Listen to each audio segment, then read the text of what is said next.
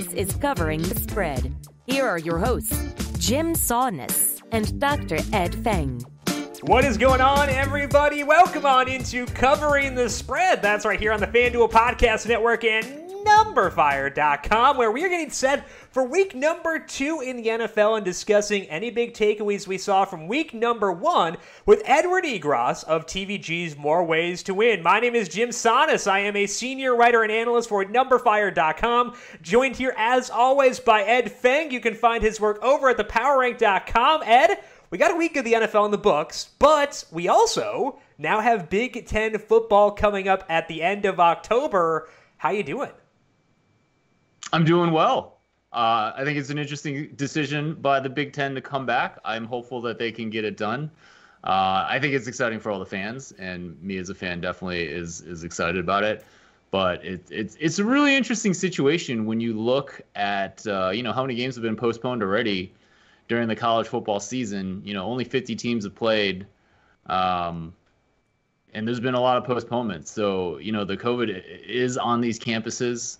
If the COVID is on the University of Michigan's campus, it's going to spread because I keep seeing a lot of pickup basketball games around campus.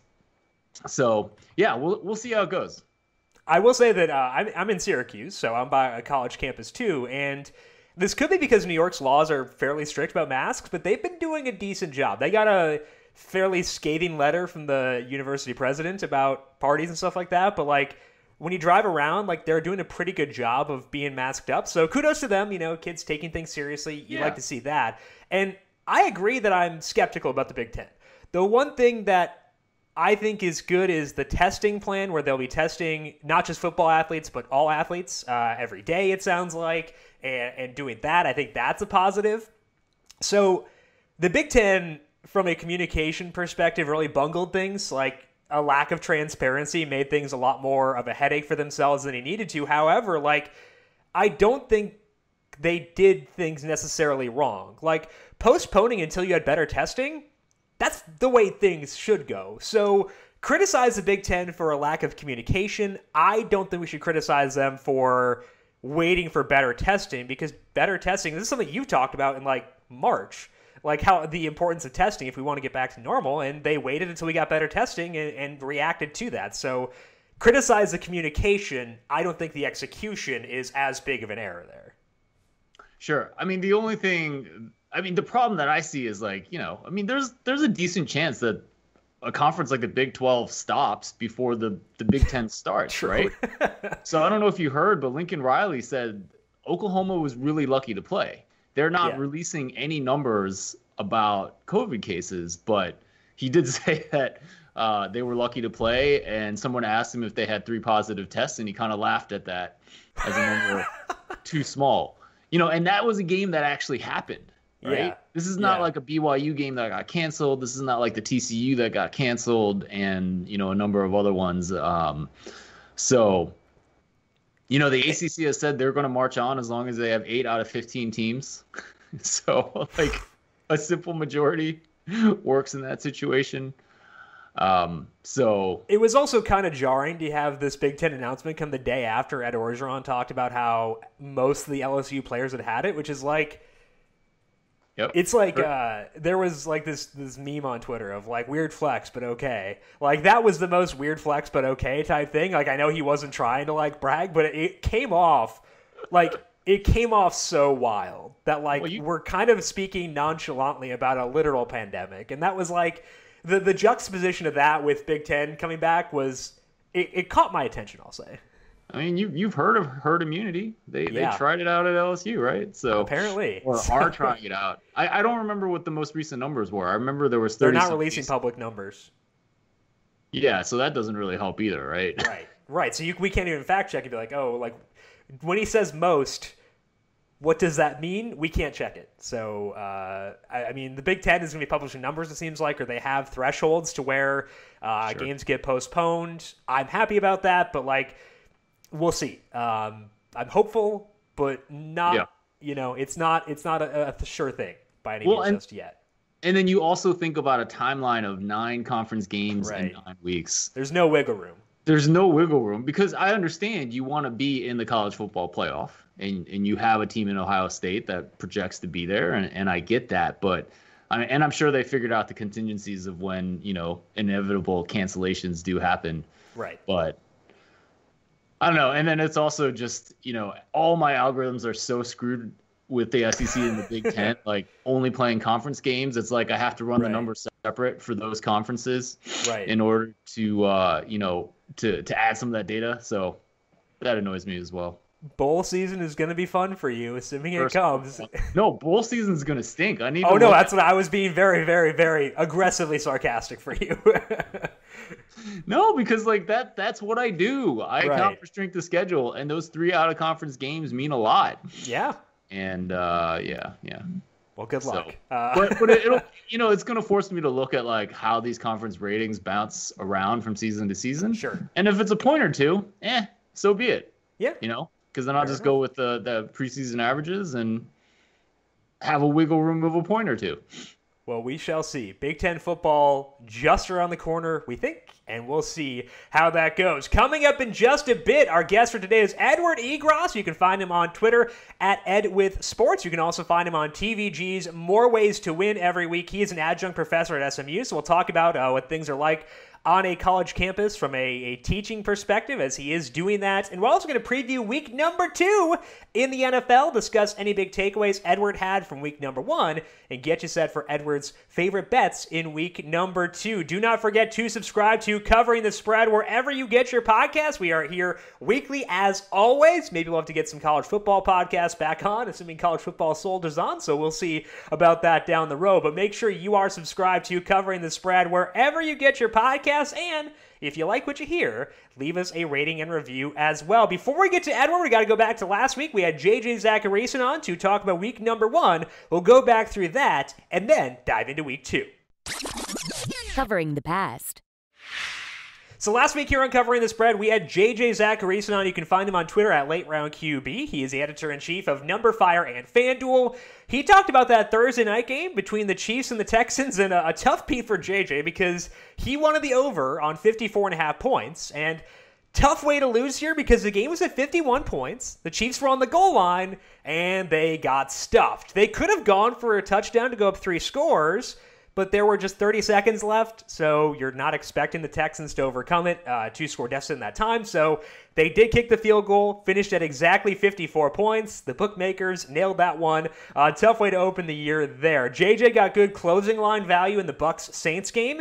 He wanted the under on 49.5, and he wanted the Saints minus 3.5. The total did drop to 48 at close, and the Saints were 4-point favorites, so good value in both directions. And JJ did nail the spread. The Saints obviously won that game. The game did go over the total, thanks in part to a pick 6 there. JJ had the over on Cardinals 49ers at 48.5. That one finished at 44, so under did hit there. And then he he had the over on Cowboys Rams at 51.5. Cowboys had injuries on the offensive line in game, so that one did finish at 37. JJ was right overall in offense being the lean for the week. He just happened to pick 3 of the games that did go under. So good overall thought process, just some bad luck on JJ's part there. I also had a bit of a mixed bag last week. The first bet I mentioned was Panthers-Raiders over 46.5. That one closed at 48, so did go up a 1.5.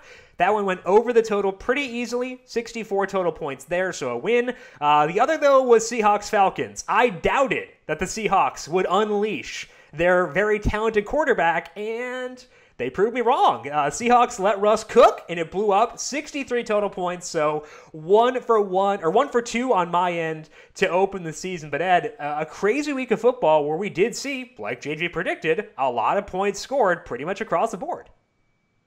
Yeah, for sure. And we'll probably continue to see that a little bit until the defenses get some reps under them. And it'll be interesting to see how that levels out. Yeah, I saw a stat today. I'm pretty sure it was the most touchdowns in 1 week in NFL history. So things clearly were cooking. That's for sure. But we'll see how things play out in week number 2. We'll preview that in just 1 second. But first, FanDuel is always giving users a chance at glory and a big payday. And the Ringers Mega Contest is the latest way they are giving you more ways to win. It's easy. Just make 5 picks against the spread, including 1 double down every week. The top 100 users at the end of the season will compete for $25,000 in prizes during the playoffs. The best part? It is free to enter. Week 1 is already in the books, so what are you waiting for to enter for free? Visit playfree.fanduel.com/theringer. That is playfree.fanduel.com/theringer. If you go to FanDuel, there is also a banner in the lobby. That's probably easier than the URL, but it is playfree.fanduel.com/theringer.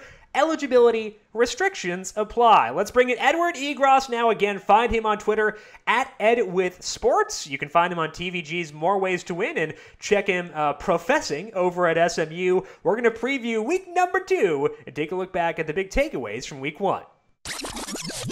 Covering the present. Let's bring Edward Egros back into covering the spread. It's been a while, Edward. How you doing? I know it's been months at this point. It has been months, and that's about how long it took to grow the beard. So if there's any indicator as to how long it's been since we have convened, there you go. So if you ever needed an incentive to check out Covering the Spread on the FanDuel YouTube page, Edward has given it to you via his beard, which you can see live and in person over on the FanDuel YouTube page. But also, Edward, it's nice to have you on here because we have not talked to a college professor since we started doing, these podcasts after the COVID-19 pandemic began. What have things been like for you at SMU with all the calamity going on? Well, it has been interesting to say the least. I think one of the challenges that SMU has faced and a lot of colleges has faced is basically there is major economic incentive having students on campus, no doubt about it. And I think that's fair to say no matter who you're working for. I think my observation has been that, some classes have basically been adjusted to where half the class is in person, half the class is remote, and then you go vice versa. And there have been some real technological issues. I have no problem admitting that in terms of trying to get everyone on the same page, keeping discussions dynamic, those kinds of things. And so put the danger of the virus to one side and just think about the logistics involved within having some students take things remotely. And then their lives are sort of upside down whenever a roommate has a positive test, then they have to quarantine for 14 days, or they know of a situation where a friend of theirs or a family member of theirs gets the virus and they may not be in greatest shape. And it's one of those things where it constantly feels like my head is on a swivel when it comes to just trying to keep track of what everybody is trying to do and make sure that assignments are turned in on time. And that if you're explaining something that maybe you have to repeat yourself a couple of times because everyone is dealing with a lot of distractions around them, no doubt about it. And there are things that they can't control. And so, psychologically, it's been quite the challenge. But at the same time, it's also great to have that attempt at normalcy, which has been tough in a lot of ways. And so in many respects, I think SMU has done a great job in terms of trying to transition back to normal. But they've been enduring the same challenges that most every college has. And it's not going to be perfect, no doubt about that. And at least we have opportunities to sit down with the students, and if someone really needs to talk, that make yourself available and sort of figure this stuff out together, as it were. For sure. And the other advantage of having you on here, Edward, is that you are on a college campus, which means that we had the big news with the Big Ten today coming back October 23rd and 24th. Based on what you've seen at SMU, and obviously the testing the Big Ten's promising to do does change things for sure, but are you optimistic we can actually make this thing work given what you've seen being on a college campus? Honestly, I'm probably more pessimistic than anything else. I think, first off, if you just look at the number of games that have had to be canceled or postponed in just this month alone, we just started college football a couple of weeks ago, and we've had several attempts that have gone awry. SMU, for instance, they were to play TCU, battle the Iron Skillet just last weekend. That game got canceled because there's been an outbreak of COVID on the TCU campus. And yes, they're trying to make sure that they're prepared for Big 12 play. And so we all have priorities. I get that. But at the same time, it doesn't take much for a school to deal with some serious problems, and then that affects the opponent. And then what happens in terms of an overall resume? There are teams in the Big Ten that are fighting for a playoff spot, fighting for a conference championship. Is the resume going to be too small for them to have a legitimate chance? Now, one thing I will say that I think is great that the Big Ten is doing is that they're not allowing fans at games. They pretty much said from the get-go, no place, no school will have fans. And I think that is great when it comes to limiting those worst-case scenarios. I wish other conferences would have said that from the beginning, but at least the Big Ten is in some ways going about it the right way in terms of acquiring information. The thing about heart conditions and COVID, I think they did some more research into that, and looks like they did their due diligence, which is great to see. I have my doubts. I wish that things could be postponed a little bit in terms of the playoff committee, championships, things like that. But there are some things the Big Ten is doing very, very well in terms of due diligence, not having fans, those kinds of things. But at the same time, I'm still just pessimistic in general because we've seen a lot of, games postponed, canceled, things like that make me concerned. Yeah, absolutely. So I think it's still touch and go, to say the least. Testing begins in the Big Ten at the end of September, so we will see how things go then. But let's dive into the NFL now, Edward. The reason we have you here for today, because we finally got some data. Well, we have 1 week of play in the books. You get to play with things once again. It's great. In these new environments with either no fans or very few fans, looking at the league as a whole here, Edward, are there any big league-wide takeaways you had from what you saw in week number 1? First off, I would like to have yours and Ed's permission to talk nerdy to begin with. Do it, please. Absolutely. Okay. Talk nerdy to me. Let's do it. All right.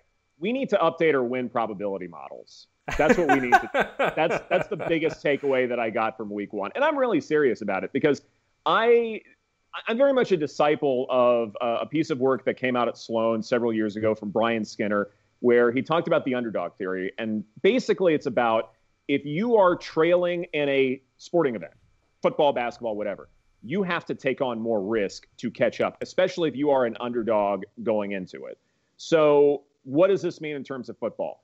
Passing a good bit more, no huddle, up tempo, higher average depth of target perhaps. And what I worry in terms of building our win probability models is that we just assume that everybody is going to play the same way from beginning to end. And coaches are getting smarter. Coordinators and play callers are getting a lot smarter when it comes to realizing that that's just not going to work. You will have to take on more risk if you are trailing, and perhaps if you are even an underdog and you're trying to win a football game. Let's take the Bears-Lions game, for instance. I looked up a couple of win probability models. We're about 5 minutes to go. Lions were up 10, 3rd and 17 for them. I believe they were in Chicago territory at that point. And a couple of models that I saw said 97 to 98% of the time the Lions are going to win this football game. And they didn't. And this was one of a couple of games where an underdog stormed back and won in just the early slate alone. And I thought to myself, you know what, 97 to 98%, that's not intuitive. That doesn't sound right to me.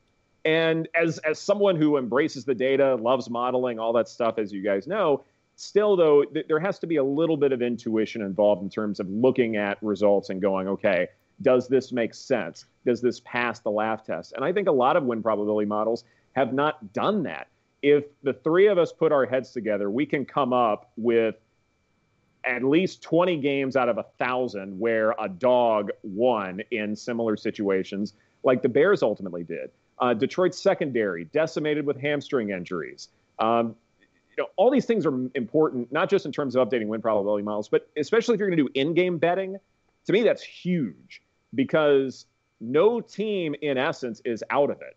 Unless you're dealing with the 31st or 32nd best offense in football, no team is out of it. And those are opportunities in terms of in-game betting to find major dogs and believe, hey, an injury here, an interception there, all of a sudden they're back into it. Look at even offenses that aren't maybe so hot right now, like the Eagles, for instance. They play a lot of 12 personnel, and 12 personnel is a little bit revolutionary. It's sort of that next step, as it were, that a lot of offenses are embracing. And in large part, it maybe hasn't transpired in terms of EPA per dropback, but They've won games. They didn't win week 1, but they won the division last year. So to me, if we start believing that no lead is safe, I think we'll have a better idea as far as how football is actually supposed to function in late game situations.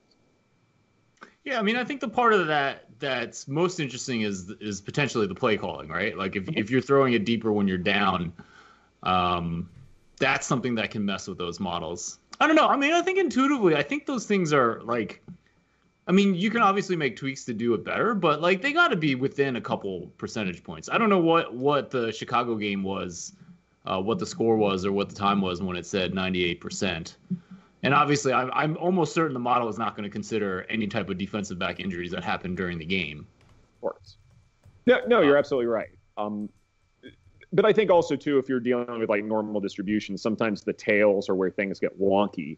And sure. I think that's probably my point is that, yeah, your mean, as it were, is probably fine. But when you're dealing with those extremes, when you're talking 97, 98%, it should be an almost absolute certainty. And it feels like we're getting more and more situations where that's not the case. Obviously, there are extenuating factors when it comes to win probability models, but still, there may be adjustments that can be made to where the tails are a little bit more accurate. Yeah, for sure. You know, we've had Ed Miller on the show. He has some models that are part of his company. It'd be interesting to ask him about that.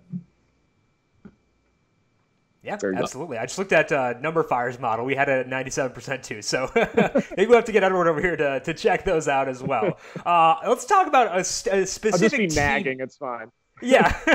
Let's talk about things on a team level basis, because we have the league-wide data, as you alluded to, it play calling changes, but we can also get numbers from individual teams, but also some numbers can be deceptive in such a small sample. So, Edward, are there any stickier numbers from one game you can look at to alter the way you view various teams? Well, in general, I really am not paying much attention to defensive numbers, and typically I don't anyway, because they're not that sticky from one season to the next, and perhaps not even one game to the next. Sometimes, you look at, Von Miller, for instance, if he were playing, then obviously he's a phenomenal linebacker, and not taking anything away from him. It's just defenses, it's tougher to be successful from one game to the next. And I especially think, given what we saw in week 1 and how things were unfolding in terms of the offseason with the pandemic, I think it was JJ Zacharyson who was very adamant in saying, no, this is going to favor offenses in week 1. And he turned out to be right. And especially when it comes to the gambling market, we saw many more overs than we did unders. And I think that's in large part because those offenses with continuity, same quarterback, pretty much the same offensive line, pretty much the same weapons, we saw good things for them, like the Saints with Drew Brees. And even though he didn't have Michael Thomas for part of that time, Drew Brees was still very much effective. Alvin Kamara was still effective. So when I look at that, I go, okay, the Saints should be just fine. It doesn't matter that they didn't have a preseason to get things going. But on the other side, with Tampa Bay, Tom Brady will need some time. It did seem, at least at a couple of situations, that maybe he and the receivers were not on the same page.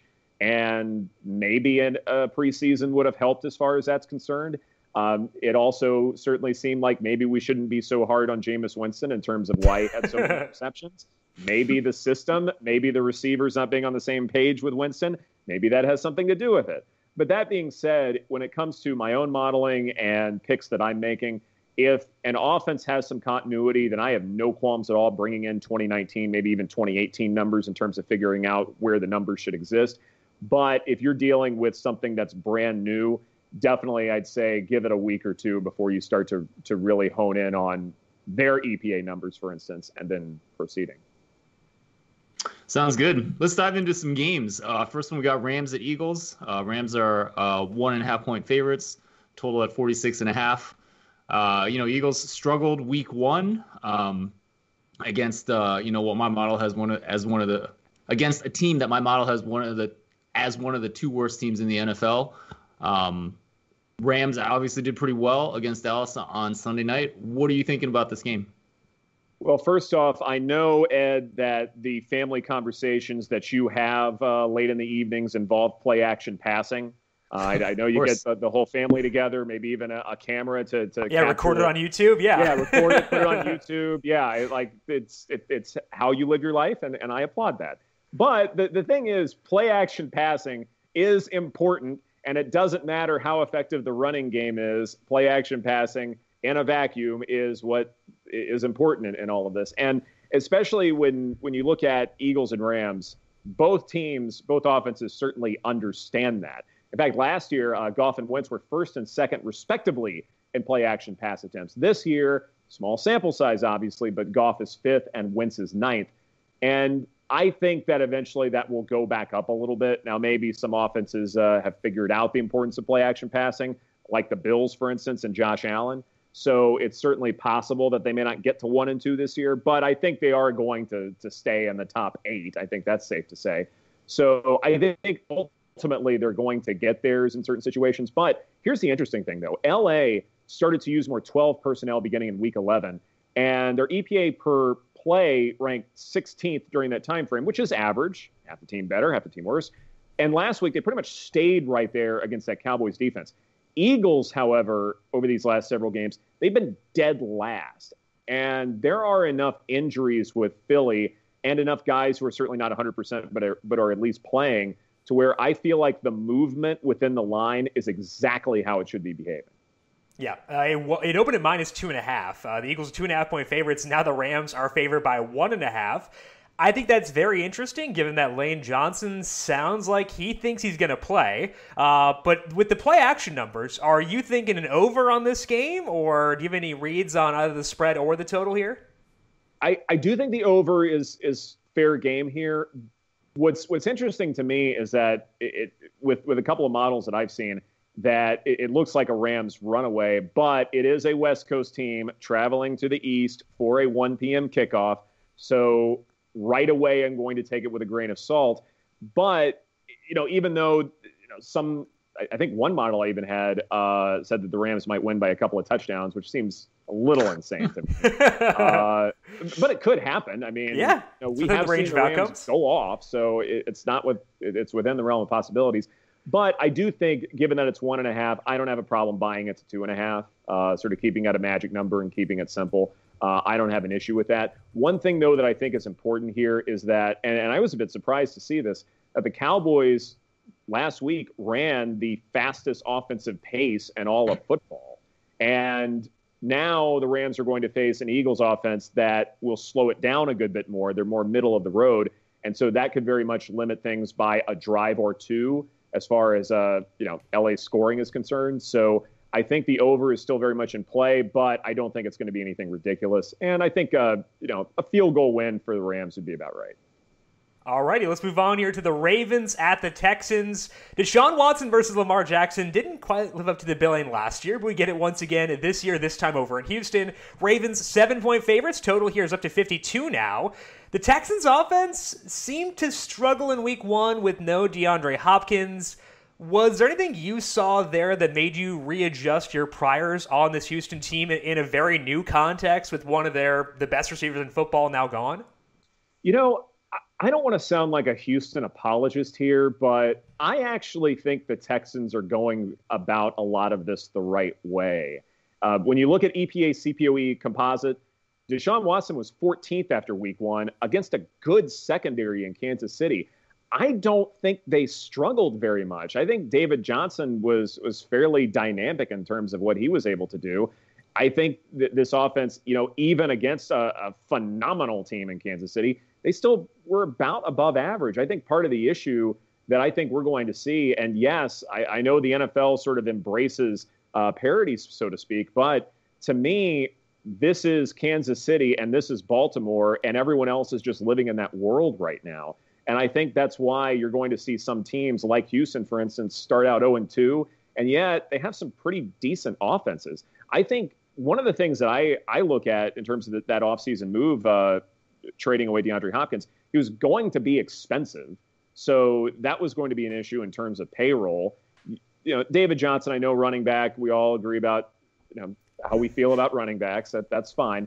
But I also believe that in terms of if you're building a passing attack, I actually think it's better to have a lot of 1B options instead of a 1A and a lot of 2 or 3 options. And I think that's what Houston is trying to pull off. I think if they get the ball to guys like Brandon Cooks and Randall Cobb a little bit more frequently and make it a situation where it's not always going to Will Fuller because, there are injury concerns there. But if they are able to diversify the portfolio, so to speak, I actually think Houston can be a pretty decent team. Yeah, I think that's possible. Ed talked about liking Houston overall last week, and it's you kind of have to take these lumps. Like, this is the schedule they were given. This is going to happen. But long term, I agree. Like, basically they had to make the choice. Do you pay DeAndre Hopkins or do you pay Laramie Tunsil? I might pay Laramie Tunsil personally, but that might be egregious. But I think Tunsil's very good. So Ravens blasted the Browns in week 1. They're 7-point road favorites. Are you laying the 7 points here, or what's your read on this game? Am I talking out of both sides of my mouth by saying such good things about Houston, but then also saying that the Ravens will definitely The Ravens are good. This? You're fine. Yes. Like I said, you have Chiefs, Ravens, 1-2, however you want to look at it, and then everybody else. And the drop-off to me is a rather substantial. I think the Saints could very well jump back into things. By the way, I was going to say, too, that after Houston loses, that is a great time to go to sportsbook.fanduel.com and basically say, hey, Houston can still win the AFC South. That's probably going to be your value bet as far as that's concerned. I do love the Titans, but wait till they lose this game, and the math nerds will say, how do you come back from 0-2? Houston could do it. The AFC South is tricky. But as far as this game is concerned, Lamar Jackson's unbelievable. I mean, he's playing at an MVP caliber level again. And what's fascinating to me, he felt the third highest pressure rate of any quarterback last week at 31%, still went 9 of 10 on throws of 10-plus yards, and then he finished with the most completed air yards per completion at 10.1 yards. And I look at this and I go, why are we not embracing Lamar Jackson more as a passer? This guy in man coverage has been unbelievable. And his issue is that, Hollywood Brown has not been on the field very much. There maybe isn't too many reliable targets beyond Mark Andrews, but can Lamar Jackson sling it? Absolutely he can. He is an incredibly dynamic quarterback, and we need to embrace him as one of the great stars of the National Football League. So I look at this and I go, the Ravens can definitely cover 7. If this line moves too much, though, then I might flip to Houston. I think I've got it at 8 right now in terms of where I feel comfortable. If it gets to 8.5, then I'm going the other way. But at 7, I feel great about Baltimore. Yeah, no, my numbers have Ravens by about 7.5. This was, they moved pretty big with that performance over Cleveland, and I'm trying to figure out whether Baltimore is that good or whether we need to really change our opinion on the Cleveland Browns. Both. Let's do both. It might be both, and we're going to get a very interesting data point on Thursday night, which I'm very much looking forward to. But before we get to that, Patriots at Seahawks, last game we wanted to ask you about. Patriots -4 at home, total of 45.5. The Seahawks let Russ cook a little bit last week. The guy's obviously talented. They threw more on first down in the first half, and they pulled away. Patriots look pretty decent with Cam Newton running the ball. He actually threw the ball pretty well in terms of yards per pass attempts. What are you thinking about this game? So this is a really good question as to if Seattle will continue to let Russ cook, or if they are going to try and establish the run because they are too afraid of the Patriots secondary or whatever it might be. Pete Carroll's stubborn, I don't know. And while I am very much afraid of succumbing to recency bias, it's what gives me cold sweats at night. I think what's important here is that whenever you have those anomalies in terms of a team passing a lot more than usual or running a lot more than usual, sort of my methodology is, first off, I look at the injury report to see if a lack of personnel necessarily forced game script. Going back to the Eagles, for instance, Miles Sanders didn't play in that game. They're not comfortable with the running backs they have, so they passed it a good bit more, especially in early down situations. To me, that's not their identity. That's not something that they necessarily want to do a lot, and I think Miles Sanders is, someone they want in many dynamic situations. And so I look at it and go, for the Eagles, personnel mattered. For Seattle, their injury report is largely unscathed. They look fine as far as that's concerned. And so that didn't help. Then I looked at Atlanta's defense to figure out if there was some major mismatch. And yeah, Atlanta's worse defending the pass than defending the run. But at the same time, it wasn't such a huge discrepancy to where it was obvious what Seattle was supposed to do in that situation. So the two big factors here that would help put some logic into this situation, I go, well, it's not there. It may actually be Russell Wilson campaigning to let himself cook more. And that campaign, hey, it's an election year. I can say these things. But that's the deal, is that the campaign is working and Pete Carroll is listening to his quarterback, and it's kumbaya right now. And all right, I'm succumbing to recency bias. I think Russ will be cooking some more on Sunday. I think it's okay to succumb to recency bias in situations that are not dictated by variance, and I think that play calling is less dictated by variance than a lot of other things. So I actually think you're okay buying into recency bias there, especially when there was there was a drumbeat that they might actually do this, and they did so. So I don't think it's a bad thing to buy into what you saw there. So let's talk about the other side of this game here. We got Cam Newton looking good, at least as a rusher, in week number 1. Do you think he can do enough to help the Patriots cover here, or do the Seahawks win by 4 or more? I'm going to go with the Seahawks here. I think Cam Newton certainly looked good from the start, but at the same time, it was only 21 points against a Miami defense that has some great players, but like we said before, defense is tricky right now because of communication, not having that offseason, new pieces there. It seemed to me like I would have wanted a little bit more out of maybe more the receivers than anything else to feel comfortable as far as what the Patriots are capable of doing. But again, with the Seahawks passing so much in early down, non-garbage time situations, it just seemed to me like this is going to be a very potent offense in the NFL, and it's not going to be slowing down anytime soon. And especially if they're able to do this against a great Patriots secondary, then I go, you know what? Then they're going to be really hard to beat. They should be the NFC West favorites. And one thing I will say, though, in terms of Cam Newton's ability to run, I think he'll still be able to do that. Wouldn't be surprised if the Patriots hang 20, 24, something like that. It will chew up some clock. And so I do think this will be a closer game. Probably around 6.5, something like that. So again, the line is pretty close to where it should be, but I believe in Russell Wilson too much. I think he can cover the 4. Sounds good. Are there any other games on week 1 at FanDuel Sportsbooks that you're interested in? So I guess I am contractually obligated to mention the Dallas Cowboys. Yes. Being here in Indy. I think they're going to pick things up from the offensive, insanity that they were able to embrace last year. And I don't see much in terms of week 1 that leads me to believe that they're going to struggle in week 2, especially against this Atlanta defense. I do think, though, and this is actually something I wanted to ask you guys about. One weird thing about covering the Cowboys for several years now is they are weird when it comes to home road splits. Yeah. And I don't get it, because I know home road splits are largely spurious. There's really no reason for it. But there have been years when the Cowboys, I think 2014, when they won every road game, that was nuts when they had DeMarco Murray. But last year, they were phenomenal at home offensively, but then on the road, they couldn't do very much. And it was the same thing in 2018. Because I look at this a lot for daily fantasy, and my hypothesis initially was turf. But then last year, I think it was Indianapolis. It was either last year or the year before. They went to Indy, played indoors, and this is after the Amari Cooper trade, laid a complete goose egg. And last week was also indoors. So, that was my hypothesis. My hypothesis sucked. I don't get it either. No, exactly. No, I was actually at that game in Indy, and I was shocked by that. It was they finished the season winning 7 of 8, looking great in just about every contest. They go to Indy and lay a goose egg, first time in a while for them, and I don't understand it. Amari Cooper's sort of lack of availability in 2019, especially in the Philly contest. It just doesn't make sense to have all this bad luck happen on the road versus at home. The split doesn't mean anything. And yet I do believe that in week 2, the Cowboys will probably hang 35-40 on Atlanta.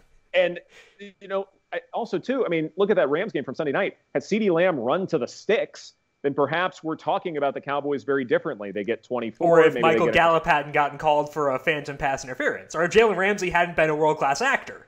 Yeah, exactly. There are enough isolated cases to where you go, okay, 17 was about the worst they were going to do.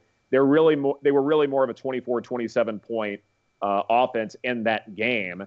And especially against Atlanta at home, you give another game of CeeDee Lamb trying to redeem himself. I think they'll be just fine. I think it'll be a blowout win for them. All righty. Any other games you're eyeing, or are we all set?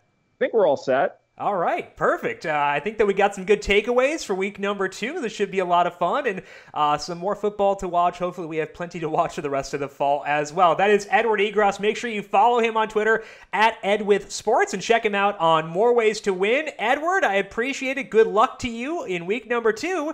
Hopefully we'll talk to you again here soon and check out that marvelous beard once again. Aw, shucks. You cut that out. Covering the future. Big thank you once again to Edward Egros for coming on and previewing week number 2. And Ed, I wish we'd spent more time talking Dallas because obviously Edward has a lot of knowledge when it comes to the Cowboys. Sure. I used to host a podcast about them and things like that. And we talk a lot about overreactions to week 1, but seeing Dallas as only a 4.5-point favorite against an Atlanta team that is very,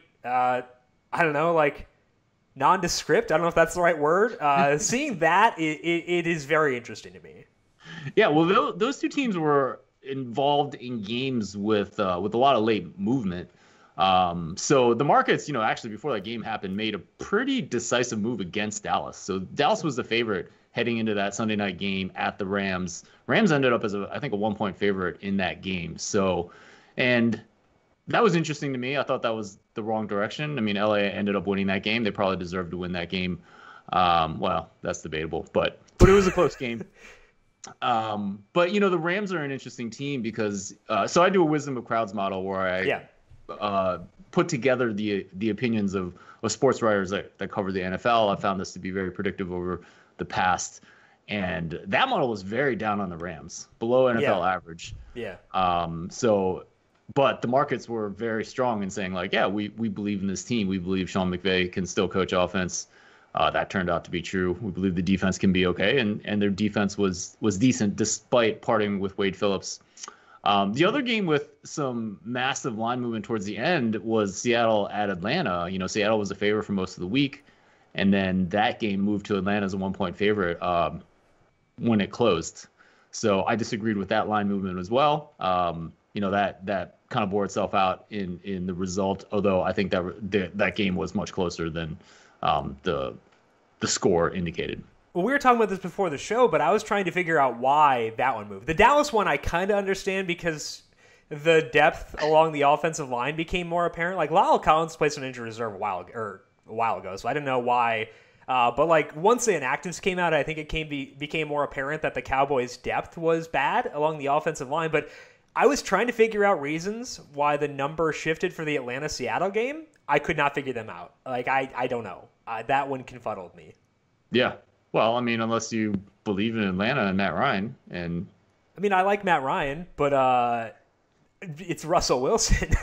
I think my worst sweats from I don't want to look stupid always come when I go against Russell Wilson. So right. It happened again on Sunday, obviously, because I was rooting for them to not score points. I wasn't rooting against Seattle specifically. I was rooting against points. And Russell Wilson gave me the double-barrel middle fingers. Pete Carroll did. Yeah, and Brian Schottenheimer, by actually using their good quarterback.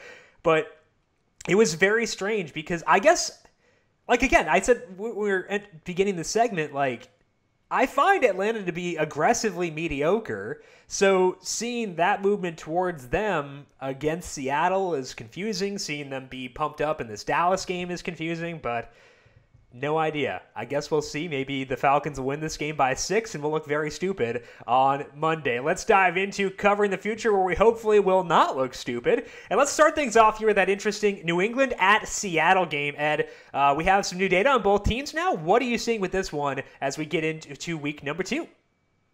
Yeah, so I think this is a pretty interesting game. I mentioned that the Seattle-Atlanta game was much closer than it kind of seemed. It was 14-12 in the beginning of the second half. Seattle went for it on a 4th and 5, and instead of going short to pick up the first down, they threw a touchdown. On the next play, Atlanta faked a punt and looked like they had a first down, but then fumbled it away. And that was essentially the game. Atlanta put up a lot of yards after that, but so a lot of their yardage was, when the game was kind of out of hand later. But they did have 506 yards compared to 383 for Seattle. Both teams were very efficient throwing the ball through the air, almost 8 yards per pass attempt for both teams. And I still have my questions about Seattle's defense. I know they picked up Jamal Adams. But this was a unit that was bottom 10 last year in terms of success rate adjusted for who they played. And then on the other side, New England. Let's talk about New England. So, they started Cam Newton. They ran him a lot, 15 carries, a lot of talk about their touchdown. But he actually did all right throwing the ball as well, 6.7 yards per pass attempt. So, I don't think he's getting back to his 2015 efficiency levels in terms of throwing the ball. But I do like what I see out of New England. I think when you look at a game with Bill Belichick against Pete Carroll, I like the idea of taking Bill Belichick. I think 4 points is too much. My model says this game should be Seattle by 2.3 points. And so yeah, I will take New England plus 4. I see this game coming back to 3.5, 3 points by the time we kick off on Sunday night. Oh, and it's going to be a little harder for Russ to cook, even if he's allowed to do that against the New England defense. Are you saying New England's defense is better than Atlanta's? Shocker. Breaking news here on Covering the Spread. I'm saying New England's defense is better than Atlanta's, yes. Yeah, I think that's going to be a really fun game, not just because of the Seattle offense versus the New England defense, but I want to see Cam Newton in situations where he's pressed up against the wall, because we saw last week, obviously they were in control of that entire game, which meant that New England was able to use this rush heavy approach, including Cam in that equation. But if they have to throw, I want to see what Cam will do then. I'm not saying that I'm that skeptical of Cam. I just want to I want to know. I have no idea if he'll be able to throw the ball super efficiently, because I did it I think 21 times in week number 1. So yeah. I want to see increased passing volume out of Cam Newton, not because of him. I want to see it because their wide receivers scare the poo out of me, and I think they might suck. So I want to see what Cam does when he's forced to throw. And we're going to get answers on that, I hope. I hope Seattle gets a lead in this game so we can get answers, just because I want more of a sample than 21 non-pressure dropbacks, effectively. But it's going to be so much more interesting if New England's up and Russ has to go against that excellent That would be pretty fun. That would be pretty fun. I would enjoy that. So back and forth. How about that? Yeah, for sure. Yeah, and we'll see with Cam. I mean, you mentioned the 21 pass attempts, 2 sacks and only 4 incompletions there. Yeah. So I think New England will take that. Can he do it when he's coming down and he needs to start picking up more chunk yards or doubles, as Dr. Eric Eager mentioned on my podcast yesterday? I think that remains to be seen. I think we know Edelman and James White are going to be good, but who else is going to step up at receiver for the Patriots? And chunk yardage is going to be the big issue. And I think that would be an issue if they fall behind. But if they can play from ahead, they will be in a good spot because Sony Michel actually was very successful as a rusher on Sunday, which is not something I expected. I think he had 8 of his 10 carries were successful carries, so we'll see how that goes. But I think playing from ahead, New England is a very different team, and we'll see if they can get ahead of Seattle on Sunday Night Football. I want to talk about that Eagles-Rams game, because we can often overreact to what we saw in week number 1. That's especially true when the context is different than what it will be going forward. So I want to get the over on Rams versus Eagles. It is currently 47 at FanDuel Sportsbook. However, I'm just saying, you can find a better number out there. I'd recommend you do so. But even if the best you can get at your available books is 47, I would still take it. The reason I think we're both I think that we're both overrating the Rams defense and underrating Philadelphia's offense. Philly had to play week 1 without Lane Johnson, who is one of the best offensive tackles in football, against arguably the league's best defensive line with Washington. With what they've assembled this offseason, they're going to be a force, and facing that without Lane Johnson is not great. Johnson, he said yesterday that he will play Sunday. We can't always take players at their word, but Doug Peterson said that Johnson will practice today on Wednesday. He was close to playing week 1. I'm betting he will be out there, and that's a massive upgrade for Philadelphia's offense. The Rams in week 1 allowed just 17 points to an awesome Dallas offense, but they were also down offensive linemen. They lost one during the game.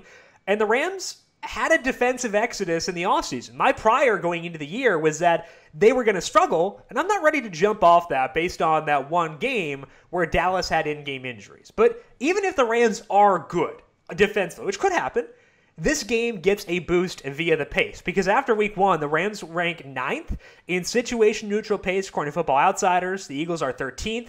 Last year, they were 3rd and 17th, respectively, so the play volume here should be good, and that's another route to an over, even if the defense does play pretty well. I think both these teams will be able to move the football, and it should be a heavy volume kind of game. That's enough for me to like the over here. So again, make sure you shop around to get the best number there. Go to oddsfire.com for a dashboard to see what the best number is.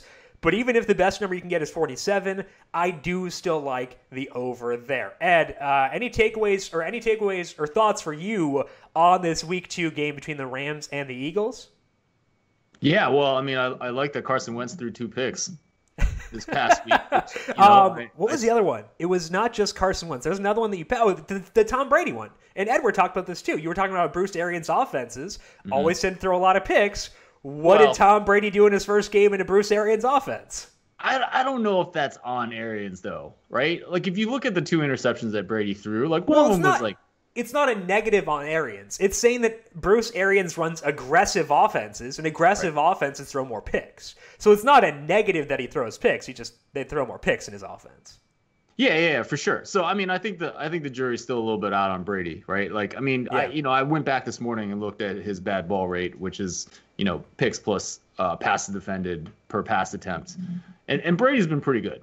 Certainly, he hasn't been good his last 3 games out, but so yeah. I mean, yeah, he's in a new system. We'll see how that goes in the future. But Wentz, I mean, 2 really, really poor interceptions. And then I think I mentioned on this show his bad sack fumble rate too. Yeah. He fumbled twice, I think. What? Did he fumble twice? He fumbled twice. He only lost 1, but that was obviously a critical one when they were trying to come back. And that's, when you score 17 points in whatever the first part of the game and are up 17-0 and then don't score again, there's probably some turnovers in there. And we definitely saw that with Wentz. So, I'm looking to go against Philadelphia on line here. My numbers actually don't say this is a game in which to do that. Yeah. I definitely have my concerns about Dallas's defense as well. So, but yeah, I mean, I guess what I think about this game is I'm glad Carson Wentz did what he did in game 1. I will stick with you being right on the Bruce Arians offense. Not saying that Tom Brady can't do well. I'm more saying that Bruce Arians' offense is prone to interceptions. Interceptions are not always the worst thing if the result of downfield throwing, which they often are. Sure. But I think you can pat yourself on the back a little bit there for the Carson Wentz. I'm gonna I'll definitely I like the way the Wentz thing is going. I think the jury is still out on Tom Brady and Bruce Arians' offense. I feel like we need at least half a season to see what's going on with that. So that's all we got for week 2, but this is the perfect transition, Ed. Where can people get the pick report? Yeah, so members have access to that. So you can go to my site, and thepowerrank.net is actually a URL that'll take you to a place where you can learn more about a membership. And then all that bad ball data is actually in a nice table in the member section of my site. If you're not quite ready to engage in a membership with my site, then you can also get the pick report separately. Thepowerrank.info is a URL that will take you to a place where you can check that out. And there's many tiers. You can just get the report, or the report plus the audiobook, or the entire package, which has the data on quarterbacks, which is, kind of what you need if you want to start finding value with this stuff. But there's also options for just the content version. And you said you had Dr. Eric Eager on your podcast this week too? Yeah, that might not be up when this podcast goes up, but it will certainly be up by Thursday morning at the very latest. So we had a pretty fun conversation. He does not think highly of the Minnesota Vikings. Which was like, and I definitely believe him when he says that he thought this before the season started, but not he tweeted about it because he was talking about their youth before the season. I believe that's the case. So yeah, I think that was true. Yes. Yeah, their youth and just like, I mean, that defense is not the same unit as when they signed Kirk Cousins a couple. Well, years. Also like Danielle Hunter's on injured reserve right now too. Like that's a huge impact. Yeah, and you got rid of all your cornerbacks and have a bunch of young guys in there. Yeah. So, again, one of these games, is Aaron Rodgers going to have a breakout season compared to his last 4 seasons? Or does Minnesota just suck? Again, something we won't know. So, yeah, I think just like so many interesting storylines heading into week 2. I mean, it starts Thursday night with, what we're going to see with Cleveland. Big question marks with Cleveland. And then Baltimore. So, I mean, there was a lot of things. I actually tweaked my model a little bit this year to incorporate some of the early season market data in my models. But Baltimore didn't need that. And I try to set this up so after 1 week, the model doesn't overreact to anything. Yeah. But Baltimore's performance was so severe that they actually went up almost 2 points. Wow. And that's a lot. I mean, that's almost too much when I even say it out loud.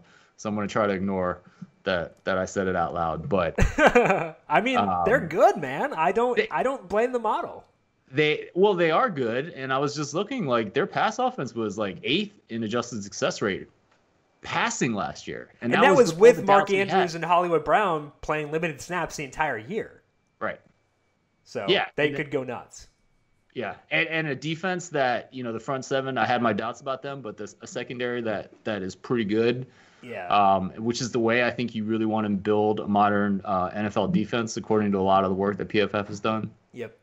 And as a Baker backer, I am hoping Cleveland shows life. Just life. I don't need a lot. I'm just asking for life. It'll get easier against Cincy, so let's hope. Let us pray. Make sure you check out the Football Analytics Show. Subscribe to that so you can get it right when that podcast with Dr. Eric Eager is posted. And check out the PowerRank.com and the PowerRank.info to get the pick report. I am on Twitter at Jim Sonnes, JimSannes. You can also follow the FanDuel Podcast Network at FanDuel Podcast. You can follow Ed at the Power Rank. Big thank you to Edward Egros, our guest for today, for breaking down Week 2 of the NFL. Find Edward on Twitter at EdWithSports. Also a thank you to Calvin Theobald, our video producer from the video side of things here today. Thank you, Cal, as always. And thank you to everyone for tuning in. Week 1 in the books, Week 2 coming around the corner. Good luck to you, whether you're betting on college football, the NFL, or whatever else it may be. The Bristol Night Race on Saturday, the U.S. Open, whatever it may be. Good luck to you. We'll talk to you again soon. This has been Covering the Spread right here on the FanDuel Podcast Network.